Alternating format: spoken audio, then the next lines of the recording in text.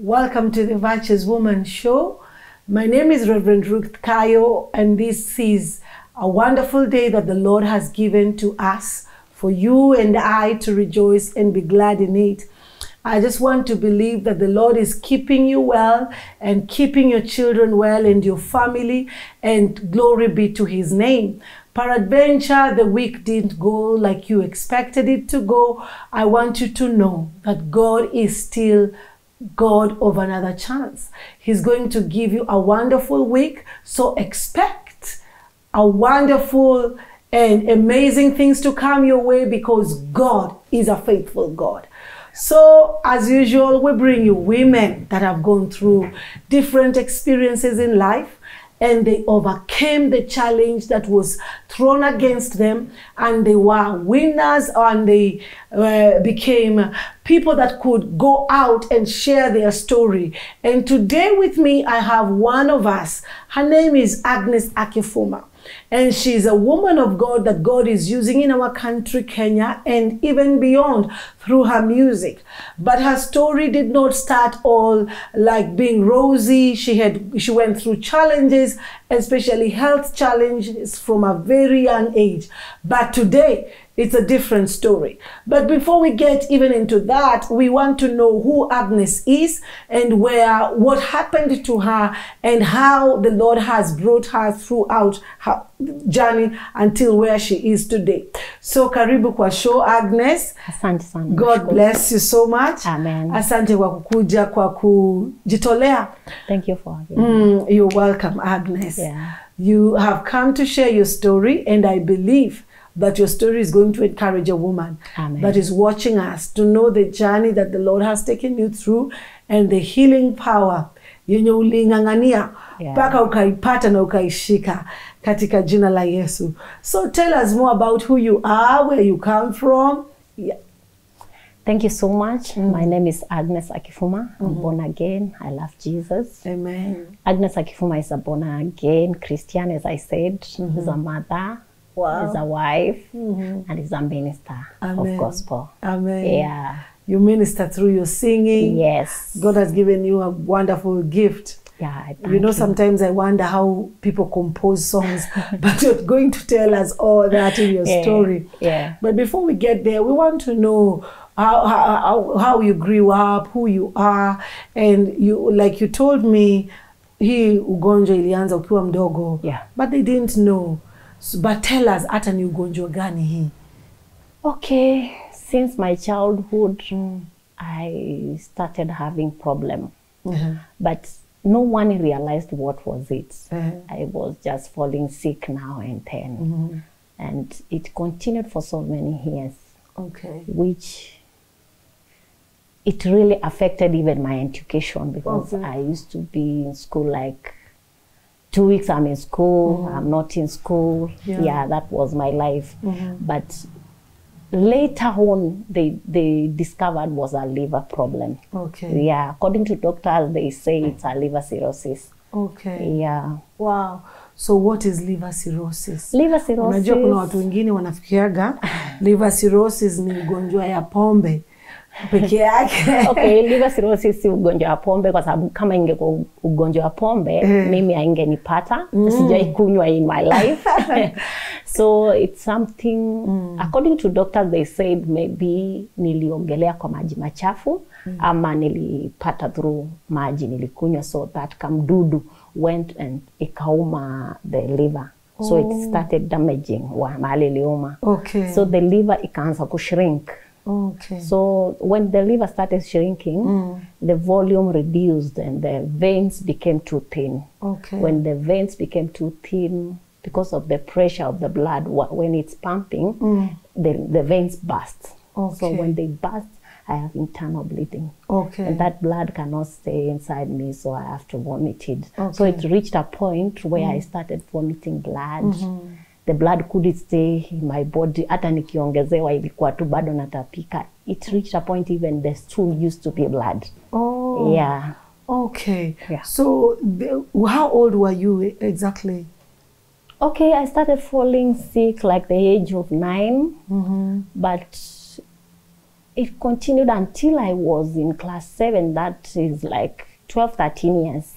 That is the first time I vomited blood. Okay. I woke up this morning, na ile kuamka, I just felt dizzy. Then I fell down. By the time I regained conscious, I found myself in the sweat all the body, and I vomited a lot of blood. So I was too weak to even to stand. Okay. So my people decided they should take me to the hospital, but they said this time around, they won't take me to the normal hospitals around because I grew up in the village. Yeah. So they said those hospitals have been there and they have not been getting any help. And since now it's getting serious, they don't understand what really is. They should bring me to Nairobi so that they can take me to Kenyatta Hospital. Okay. So they brought me to Nairobi. But by the time I reached Nairobi, I had vomited blood until I was white. When you try to fold me, I used to faint. I used to pass. So, but by the grace of God, I was able to reach Nairobi. So the following day in the morning, they took me to Kenyatta. And when they took me to Kenyatta, I was admitted. And they started treatment, though they did not take any tests. They did not take me for any test to find out where was the blood coming from. Okay. So the doctor just concluded and said, it seems like I have liver, it seems like I have stomach ulcers. Okay. So they said the intestines, they are damaged.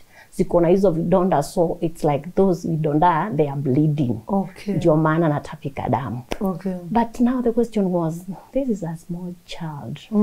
Where is the ulcers coming from? Okay. So I stayed in Kenyatta for like 3 weeks. The bill was getting big day by day, but I was not getting any help because the more I stayed, the more I became weak. Okay. I was getting weaker and weaker. So it reached a point after the 3 weeks, they discharged me. Okay. And when they discharged me, I was supposed to be taken home, but I couldn't even walk. I had stayed to the hospital until ilikuwa imefika mahali, it's like I'm paralyzing. I couldn't walk. I couldn't even turn myself. Venye mnaniweka kwa bed, it's the same way you'll find me even the following day, the way doctor lay me.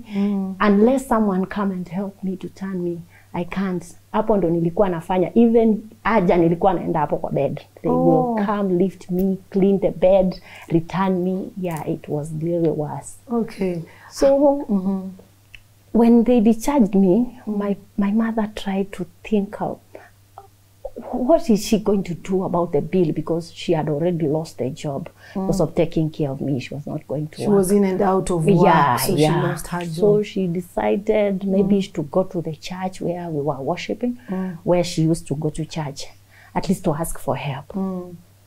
And when she went there, she talked to the pastor, and pastor suggested that they should get a small harambe to raise the money. So she told my mother to print some cards to give people, to inform people that the certain date and what they should come and raise the money. But now, remember I'm still in the hospital when this is going on. Yeah. So when my mom, after printing the cards and brought them to the pastor did not give them out. And he didn't even announce to the church that there is a harambe is expected to fund the money za hospitali. So ikafika ule wakati, the harambe was like tomorrow. Today it's on Saturday. So my mother asked the pastor, what are we going to do? Because the harambe is tomorrow and I haven't heard you announce anything or say anything. But the day I was admitted, the following Sunday, pastor announced in the church and said, Agnes is very sick. She's in the hospital, and whoever wants to go and visit her can go and visit her. But we are not sure what she's suffering from, though we think she was committing abortion. This is a 13 years old. Because the pastor heard that I was vomiting blood, but he did not take time to find out where the blood was really coming from. He just also concluded it's devil at work. So the issue became very complicated. So I think that also contributed for the pastor not to announce the harambe, or I don't know. So wakati ilifikia, that Sunday, you know, people, there is nobody came for that Arambe, even the pastor himself. Even the pastor himself. So mommy asked the pastor, what are we going to do? And where are the cards? So the pastor told mommy, mi nilisahau kupeana cards. You can even take them. Mommy akamuliza, where am I taking them now? And it's too late. Yeah. So pastor told mommy, unaweza enda kuwashia jiko. Sababu sasa hakuna kitu tunafanya, Arambe ishafika. Was so disappointing. So that day ilifika, there was no Arambe, nobody came, not even the pastor, there was no money. My mom decided to take another action to go and find my father, at least to help. Yeah. And my father also rejected me and said, I don't have anything to do with that child. I think she's cursed. Oh. So I was abandoned even by my father, and I was there. I'm still in the hospital. They decided kunitorosha hospitali. Oh. Because the bill is there, and they're supposed to pay the bill, and there is no money. Yes. So they toroshed me from the hospital. Na mtu mwenye wanatorosha kutoka hospitali, I can't walk. So I tried to gain some strength, niteremke kwa stairs to go down so that they can carry me home. But to make the matter worse, when I went home that night, I thank God because I'm alive today. Yeah. If I did not die that night, God had a purpose with me. Amen. I vomited all the blood yenye nilikuwa nimeongezewa hospitali. So the following day, they were like, what are we going to do? They cannot take you back to the hospital. There is no money. They can't take me back to Kenyatta. Yeah. My father has rejected me. There is no help from church. And they are like, what are we going to do? So they decided to take me to another hospital, at least to start afresh. So they took me to St. Mary's Hospital. It's in Langata. That's where they took me. And the doctors there, they said, we can't start treating her without finding out what's the problem. So we have to do our own tests. So they started taking the test. They did a lot of things. And every result came out the same thing, that showing it's liver. Okay. It's liver. But now the doctor said they have realized it, they have discovered it very late. The liver is very damaged. So they said there's no way she can get well. The only thing we can do is to help her. At least asukuma ile miaka Mungu atampatia. Okay, they said it had really damaged your liver. Yeah, how far had it damaged? They said, okay, I can't really tell, but that is what they told my people. Okay. Yeah, that's what they told my people. Okay. So they started treating me. Ambayo waliniweka kwenye vipimo, waliniweka kwenye madawa. They started giving me injection every one injection per week. Okay. They used to give me on a Wednesday, I can't forget. And this injection was 4,000 shillings. Oh. And they were supposed to give me 10. This is 40,000. And apart from that, they started giving me some medicine, which I was taking 3 tablets a day. Yeah. 1 in the morning, in the afternoon, and in the evening. And every tablet was 700 shillings. Remember, my mom has no job. Yes. This is 2,100 per day. Oh. There is 4,000 every week. So the burden became huge. And huge. But now where my mom is born, the brother said, no, we cannot abandon you at this time. We will help you where we can. We will sell whatever. They used to sell whatever. Someone could even take some maids. Whatever. Wanaenda wanauza to get the money, at least before that week, siku ifike, so that I can continue with the treatment.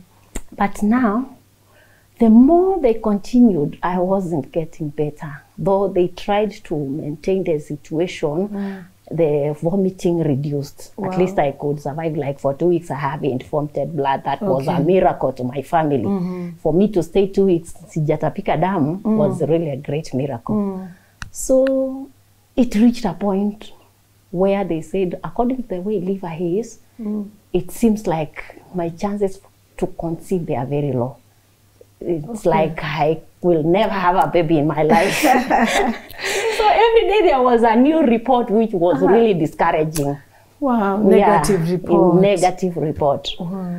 And we took that, though it was not a good report, but there is nothing we can do since the situation is like that way. But I still believed God. And I continued with the treatments, It reached this point where they said, now the liver where it has reached, it seems like I can't survive more than 3 months. Oh, before we get to the where you can't survive more than 3 months, we will take a short break. And when we come back, I'm sure you're following Agnes's story. And if you could be sick, you could be having a situation, this story is going to change your perspective about God. It's going to help you and give you strength to push until God gives you a miracle. So we will take a short break. We will be right back after this. But before we go for the break, I want to ask you, call a friend, tag them and tell them the Virtuous Woman show is on so that they can be blessed by Agnes's story. We'll be back after this.